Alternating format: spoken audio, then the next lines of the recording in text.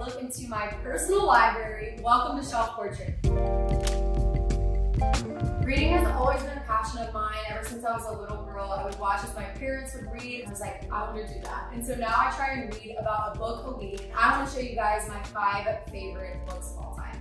My all-time favorite book is Redeeming Love. This is what it looks like. It's so pretty. It's got little roses all over it. Redeeming Love by Francine Rivers. I read this book for the first time when I was in college. Everyone had talked about how amazing this book was. And at the time, I liked reading, but it wasn't like my favorite thing in the entire world. So I just read more occasionally or when I was with my family. I read the entire thing in 3 days. And since I read this book in college, I have read it like 4 or 5 times through. That's how much I love this book. And I would probably say the thing that it taught me the most is what true love is. That true love is unconditional, that it's sacrificial, that it goes against your own self, that when you choose to love someone, you're literally laying down your life and you're laying down your wants and desires for that person and pursuing them. And it just showed me too how I want to be pursued by a man. I'm like, yeah, that's what I want. The last time I stayed up all night to finish a book was with Redeeming Love. I think I stayed up till about 2 or 3 a.m. almost every night until I finished it. It's that.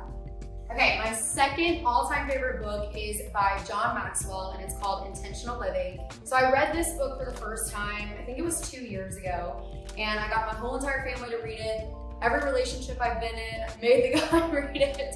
It's a really incredible book, and it just shows you that your life has purpose, it has value, it has meaning, so be intentional with every single moment.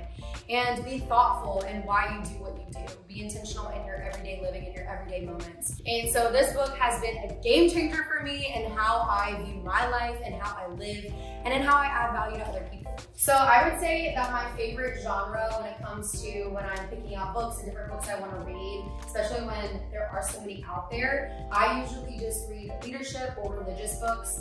And that's really important to me because I just feel like it really adds value to me. It makes me better. I don't have a ton of time, so I don't want to just read to read. I want to read to get better. I want to read to add value to other people. Okay, my third all-time favorite book is The Sacred Search by Gary Thomas. This is what it looks like.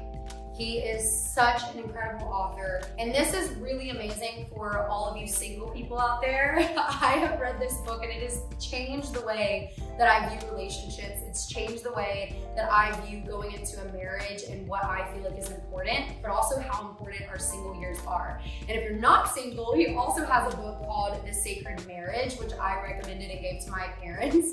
But this has literally been a game changer for me as being a single. And it's also caused me to end certain relationships because I read through this thing and I was like, nope, that's not what I have and that's what I need. Okay, my fourth favorite book is by Lisa TerKeurst. It's called Uninvited. She's also like the artsiest person ever. The book cover is so beautiful. This is also like a great book to just like set on a little nightstand or coffee table. This book is so good, and when you feel left out, rejected, lonely, this is a great book to turn to.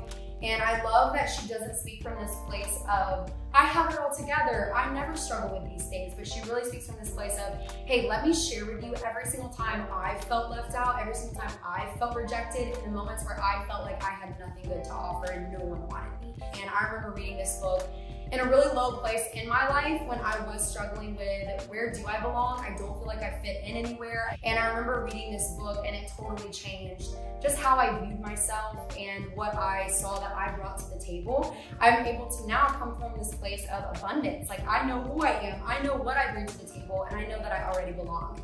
And my very last favorite book is by Jenny Allen, and it's called Get Out of Your Head. This is the cover. And it says, stopping the spiral of toxic thoughts. First of all, Jenny Allen is literally one of my favorite humans. She's my mentor in life, and she has made such an impact on me personally. I really recommend this book to everyone out there and to all my friends who are constantly wrestling in their minds, you know, with so many different thoughts, negative, emotional, crazy, whatever those thoughts are. I really recommend this book because it all starts in here. And if we can learn to captivate our thoughts and point them to the truth, just basing our life and our thought life especially off of the truth, this is who I am, this is what it is, this is who God has called me to be, then we can live the life that God has called us to live. So I really recommend this book. So I decided to write my own book because I love reading so much, and I feel like God has put a message on my heart that I want to share with you. And so my book is called Made for This Moment, Standing Firm in Strength, Grace, and Courage. So when I came off of The Bachelor, I had a lot of people asking me, how are you able to stand firm under pressure? How are you able to stay true to yourself? I was getting those questions tons of times every single day. And I was like, what if I wrote a book that answered those questions and that really met people where they were at, but helped them see the greatness within themselves and then ultimately take them to where God wants them to be and who God has called them to be. And so I wrote this book with you in mind and how you can stand firm in strength, grace, and courage. I'm super excited about this message. It's the scariest and most vulnerable thing that I've ever done in my life. But I know that it's going to serve a purpose, and I know that it's going to help, even if it's just one person. Thank you guys so much for watching Shelf Portrait. I hope you guys enjoyed this video.